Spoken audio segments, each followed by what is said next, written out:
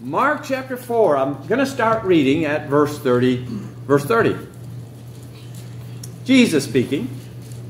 And notice his language here. It's almost unique how he puts this. He says, to what shall we liken the kingdom of God, or with what parable shall we picture it?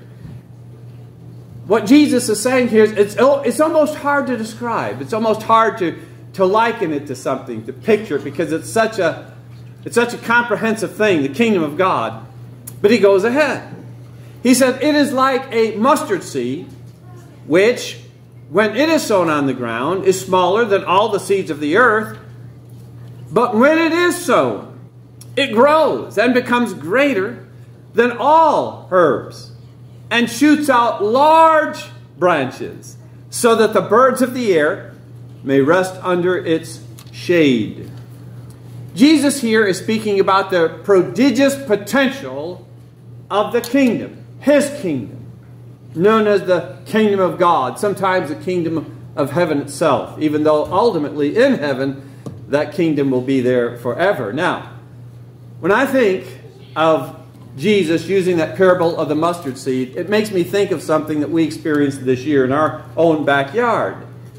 Many of you know what moon plants, moon flowers are. They're beautiful. They smell great. I have an example of a very withered one. I did not want to pick a good one, so this one, was good yesterday. Now it's gone. But I'll tell you what, when these things are in blossom, they're just beautiful. They're pure white. The scent is wonderful. I found some seeds, not of the moonflower seeds. I couldn't find those, so I just found some seeds that Brenda was feeding to the birds. But they're about this small. But let me tell you what. This spring, we didn't plant any because we had some last year, and they develop these pods, and they'll kind of break open and reseed the ground. So as these things began to grow, and ours grew kind of late.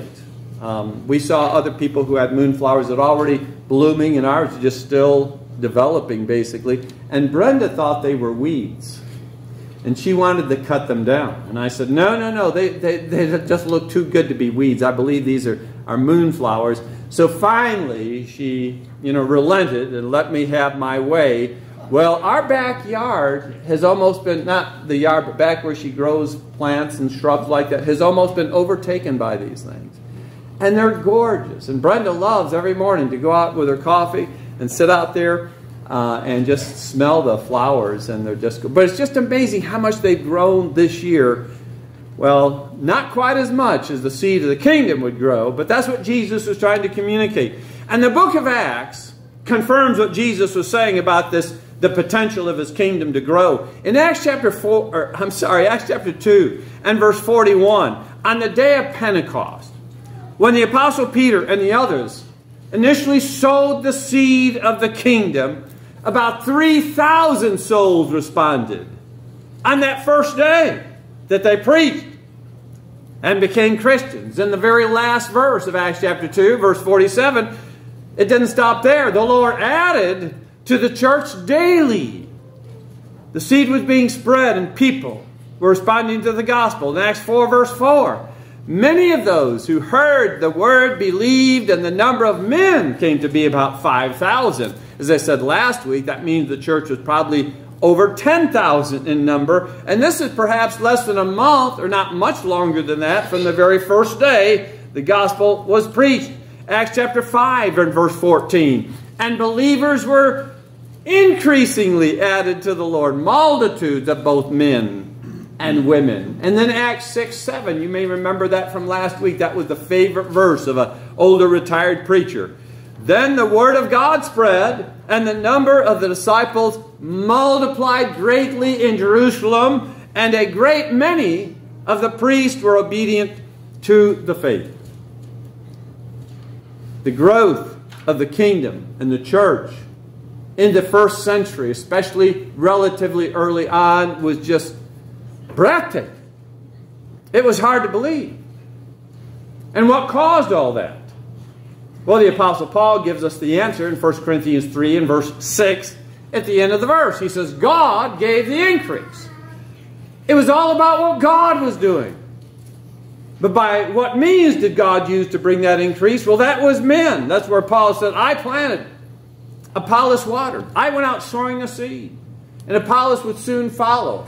And sometimes he would plant extra seed, or he would encourage those who had heard the gospel to obey the gospel so that they could be on their way to heaven and not on their way to hell. And of course, many, many other early Christians followed suit. In Acts chapter 8 and verse 4, we read that those who were scattered away from Jerusalem because they were persecuted, went everywhere. And interestingly enough, it doesn't say they went everywhere searching for some way to survive. No, their first priority as they left Jerusalem was find a way to plant the seed, to talk to others about this Jesus Christ whom they gave their lives to. Acts 12 and verse 24, the Word of God grew and multiplied. Why? Because people were planting the seed. Acts 19:20. So mightily grew the Word of God and prevailed. It was victorious. Why? Because it was being planted. People were planting the seed. And Paul, even when he felt somewhat limited, being in chains, in a Roman prison, 2 Timothy 2 verse 9, he said, but the Word of God is not changed. It's spreading like wildfire, because Christians were spreading. Even in the prison, the Apostle Paul was preaching in. He was still planting seeds. And it was spreading. So much so that in Colossians chapter 1 and verse 21, we read that the gospel was preached to every creature under heaven.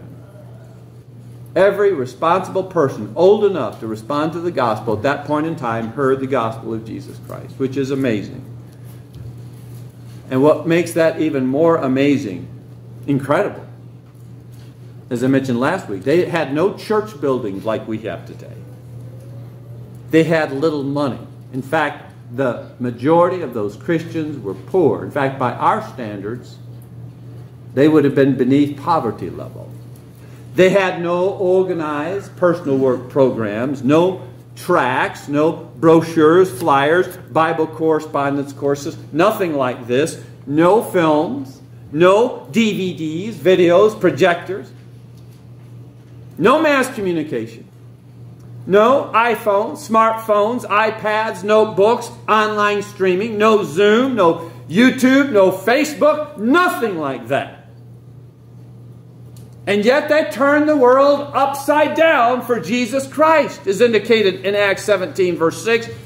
They emblazoned Jesus Christ and His gospel across the Roman Empire, despite all those things that we have today that they couldn't even have dreamed of having.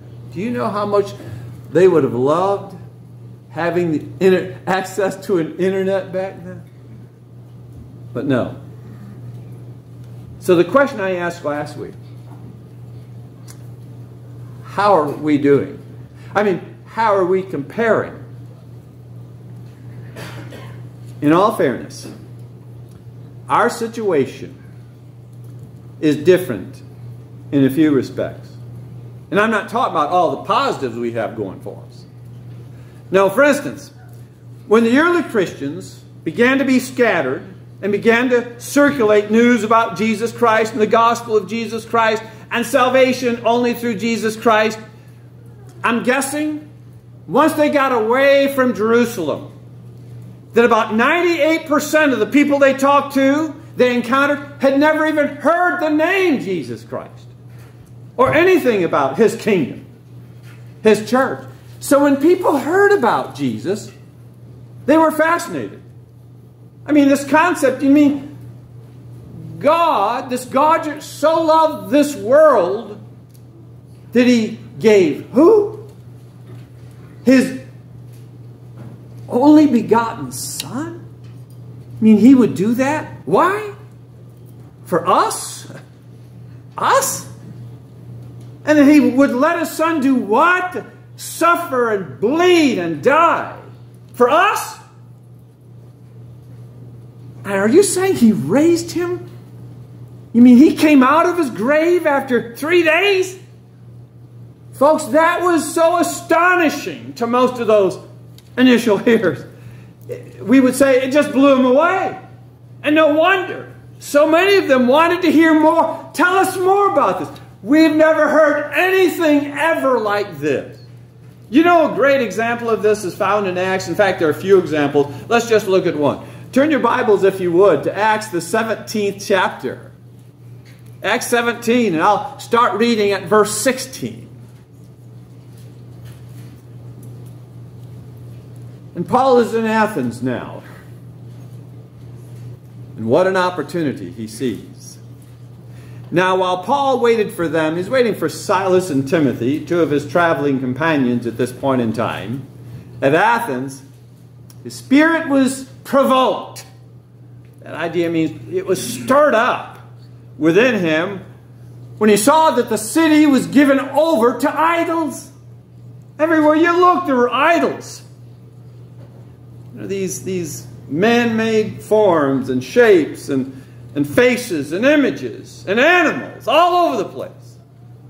Someone has said you could hardly go through Athens without tripping over an idol. Therefore, he reasoned in the synagogue with the Jews and the Gentile worshippers. So there were Jewish people there, and there were Gentile proselytes there. Of course, most, or none of them probably had heard much about Jesus Christ, if anything. So he talked to them, reasoning with them, so he's sharing the gospel. And in the marketplace daily with those who happen to be there. So after he left the synagogue, the rest of the week, he'd go into the marketplace and start talking about this one from Nazareth named Jesus. Then certain Epicurean and Stoic philosophers encountered him. These philosophers, the Epicureans, were an interesting lot. They were a group of people that basically said this life is all there is. That being the case, eat, drink, be merry, for tomorrow we die. Just do whatever comes to mind because this is all you have. The Stoics, a little more spiritual. They thought that, yes, this life may be all there is, but some of them thought there might be another life, so you better at least live relatively decently. A decent life of moderation.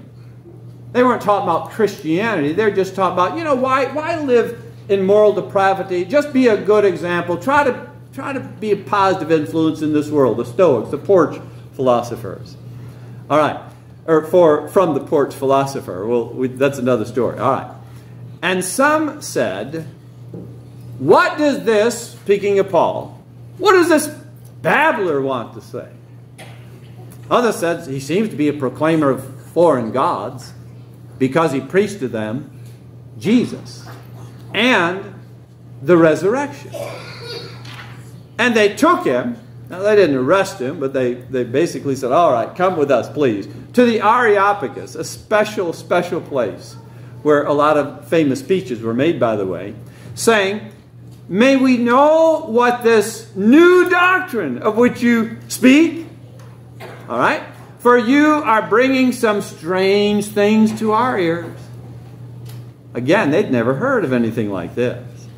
Therefore, we want to know what these things mean. For all the Athenians and the foreigners who were there spent their time in nothing else but either to tell or to hear some new thing. And this is the newest thing, maybe the most unique thing they'd ever heard. And then you go down verse 32 of Acts 17.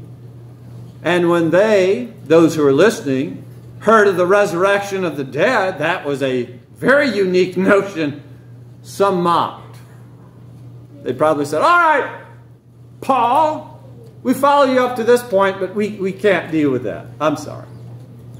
While others, this is the good soil, others said, we will hear you again on this matter. We want to learn more about this Jesus, about this resurrection, and about getting to heaven. Oh, yes. Now, here's my point. As these early Christians planted the seed of the kingdom, they typically encountered virgin soil, which means they did not have to spend weeks or months or years combating, refuting erroneous doctrines connected with Christ or his kingdom, the church. In other words, there was no Catholicism, no denominations, no cults connected with Christianity, at least not for decades after this. And as almost any missionary would tell you, the most receptive people on earth are those who have heard little or nothing about Jesus Christ and His kingdom and His church. Now, today, it's different. To the contrary, much of the soil in our community and around our country and most parts of the world contains, let me change that, is tainted, contaminated, if you will, by false notions, false doctrines, false practices. And many people around us who've grown up believing, and I'm not saying everything they believe is wrong. Some of the things they believe are very correct. But some of what they believe, being wrong, are very hesitant then to listen to anything else. It's hard to go against what you believe since you were a small child. Some people will, but many people find that very, very hard to do. So we do have a different situation today. Because when we talk to people about the gospel of Jesus Christ, sometimes we have to correct notions about the gospel that they have and have been convinced of that are not totally accurate. Some of them very, very wrong. But that's not all. We are also encountering, as a brotherhood, a growing prejudice against the Lord's church. Let me explain. If you go back 60 years, what would that be, 62? If you went around to your neighbors, knocked their door and said, listen, I'm a member of the Church of Christ, many of them would say, what? Church of Christ? Yes. Oh, what denomination is that? It's not. It's non-denominational. We're not part of any denomination. A lot of people would find that very curious, and they would, oh, well, tell me about that. I hadn't heard about that. Now, there are some who would say, yeah, I've heard a little bit about the Church of Christ. Isn't that the church that doesn't use instruments when they worship? Something like that? But a lot of people would be curious. It's not quite the same today, 2022. Increasing numbers, if you would ask them, and if they'd be honest with you, would say this, Church of Christ? Yeah, I've been told about the Church of Christ. I've been warned about the Church of Christ. Some people would say the Church of Christ is nothing but a cult. You're so similar to the Jehovah's Witnesses or the Mormons. And many are led to believe that. Listen, just recently I heard two well-known radio personalities. One who has a nationwide audience. I don't know how many. I'm going to guess at least 10 to 12 million. Both of which warn their listeners against the Church of Christ. Both calling it a cult. Both calling its members brainwashed. No, you'd never heard that 60 years ago, but you'll hear more of that today. I know 3 families in this area who are hesitant to even visit our services because they have been told convincingly that, boy, once they get you in there, they've got you. They will brainwash you. They will teach you They will teach you salvation by works only. They'll teach you that we're saved by baptism without even the need of faith. Ridiculous ideas. But ideas which a lot of people hear and they just accept as truth. We have to combat that today, and it's not easy to do sometimes. Be that as it may, we cannot allow any of that to deter us from preaching the truth, from planting the seed. After all, is the Great Commission not still in force? Do not Jesus' words still apply?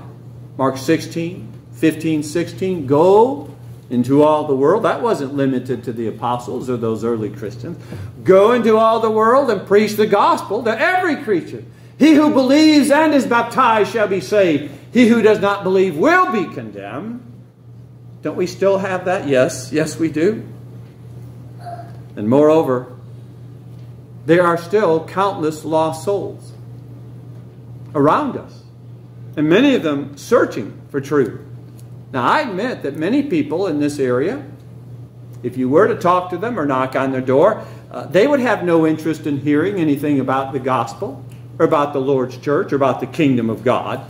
But there are some who will listen if we would be willing to share. Do you know, if only 1 in 20 people that you ever meet, if only 1 in 25% of all the people you ever encounter, if just that small minority would be willing to at least listen to you, do you know that represents just under 14 million people who might really be willing to listen? Jesus said something about that. John 14:35. He says, I say to you, lift up your eyes and look at the fields, for they are already white for harvest. Jesus wasn't saying, look at all the Jews that are all ready. No. But he knew there were Jews out there who would listen. Matthew 9:37, he says, the harvest truly is plentiful. There are souls out there that will listen. And then he added, but the laborers are few. Therefore, pray to the Lord of the harvest to send out laborers into his harvest.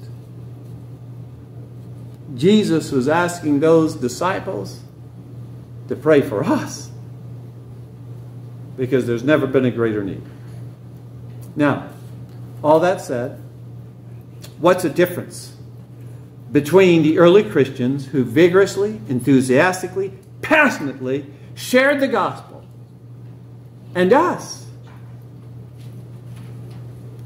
That'll be the subject of the next 2 lessons, because there's at least 4 differences. I'll give you a hint. And tonight, I'm going to continue this tonight.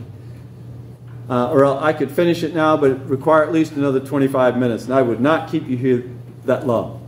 But listen, I'll give you two just to introduce the points. Number 1, we'll talk more tonight, God willing. They took the Great Commission a little more seriously than many Christians do today. Number 2, the second difference. Many of them were dirt poor.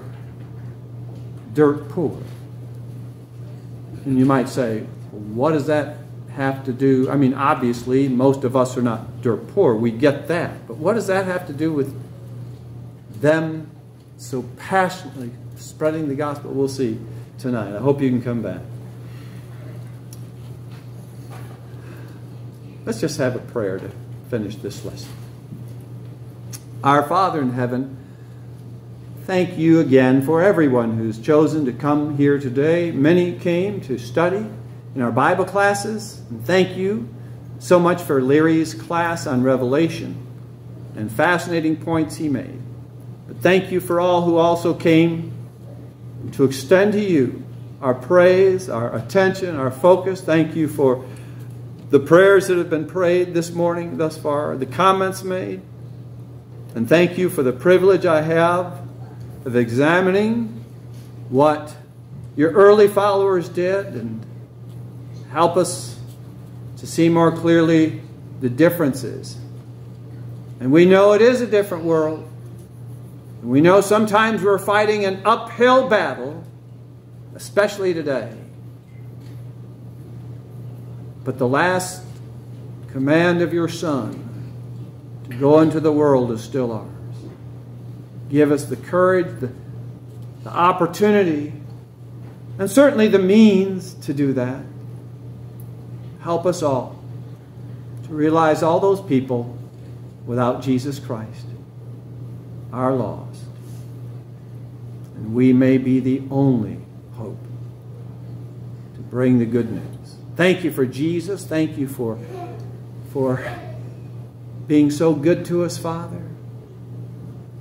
Bless those and help those who are not right with you, those certainly who have never given their lives to Jesus, that even this day, based on their faith and willingness to change, that they'll be baptized into Christ and become Christians. And we pray for souls who are struggling spiritually, who've gotten off the road to heaven, that they might let us know so we can pray and encourage them and help them to get back on the road. And it's in the name of Jesus Christ we pray these things. Amen. If the invitation this morning touches you and you need to respond, you can come up and have a seat up here and we'd be more than happy to assist you. If you need to come, would you do so as we now stand and sing this song of invitation?